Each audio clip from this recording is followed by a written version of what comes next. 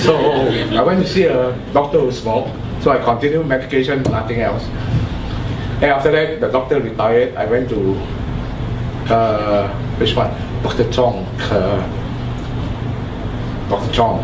He said, I must stop smoking first before he will see me. So my diabetes in February, I home tested, was 21 points.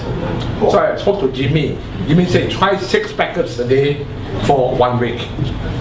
So I tried 6 packets a day for 1 week. My diabetes came down to 14. 2 weeks ago, I went for blood test, but now I'm eating 3 or 4 packets a day. My diabetes is now about 10 point something. My cholesterol is almost normal. Wow.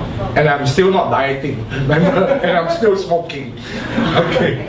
So I haven't changed my diet. Susie advised me, you better change the lifestyle. So I might just do that. Alright?